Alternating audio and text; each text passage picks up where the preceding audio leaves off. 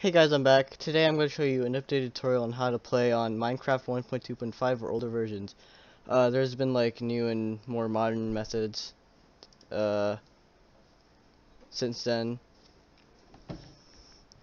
And my last video on this was like super complicated. Not really even complicated, but like the directions weren't clear. So if I tried to make an installation on 1.2.5 and try to play it, it would just crash, right? So here's a fix. Really easy. So you just like make a folder on your desktop, and we'll like Minecraft 1.2.5, and then you go to your installations, click on edit, then you can browse.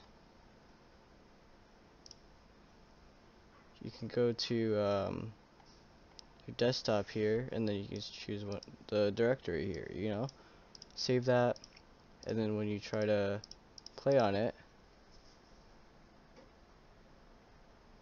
it should work. That was so much more easier than my last video, and you can, create a world.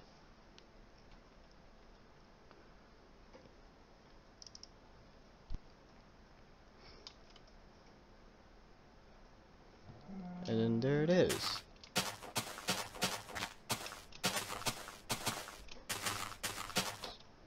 Hope you guys enjoyed.